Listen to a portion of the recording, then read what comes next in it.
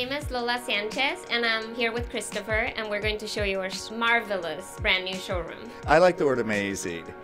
Thanks for joining us. Yay. And making the time. This is great. Well, walking in, your art is such an expression. It's so fun. I call it glamorous, elegant, whimsical, some tongue-in-cheek. You're the creative director. So how do you inspire your team? Where do you get your inspiration, and how does the team get excited to do this magnificent work? So to begin with, I have the best team in the world. I like to say the best illustrators in America work for us. It cannot get any better. And they are always excited about doing something that pushes the boundaries in the home decor industry. Right. So the inspiration that we get is mainly from the European markets, but also we take a lot from antique, historical places. And you produce all of it in Florida. That's correct, and that brings us to our next point, which is the fact that you can get everything that you see here in a very short lead time, completely customized. One other thing I love you do, and my mother's probably going to email you when we're done, you will take someone's pet and put it into a piece of art.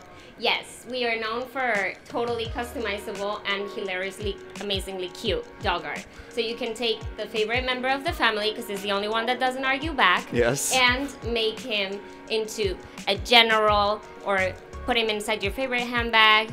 So we talked about how you have a collective of artists Correct. that do the work, but you also have guest artists come in. So, for example, we have an amazing artist called Katie Hirschfeld. She's local from Miami too, even though she was born in New Jersey, and she creates these compositions made out of thousands of pieces from vintage fashion magazines, and she composes faces with them.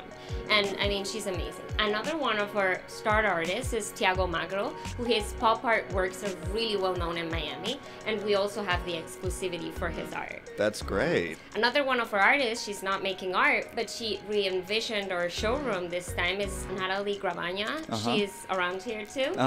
Her visual merchandising has let people see what's going on inside my head. So that's a good that's one. what you feel when you come in here.